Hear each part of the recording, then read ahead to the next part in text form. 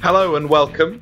We're going to focus on 5 phrasal verbs today for business. We're here with Mr. P and Zuzu the cat.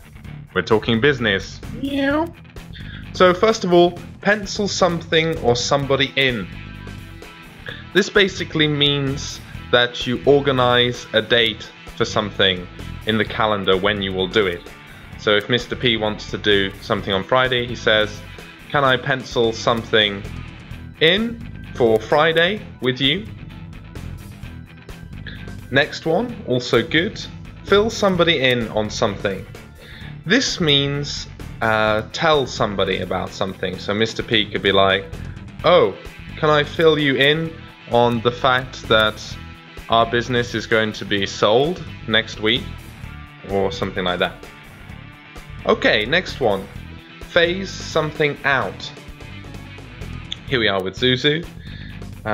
Say Zuzu wants to stop animal testing at her business. They're phasing out animal testing at Zuzu's business.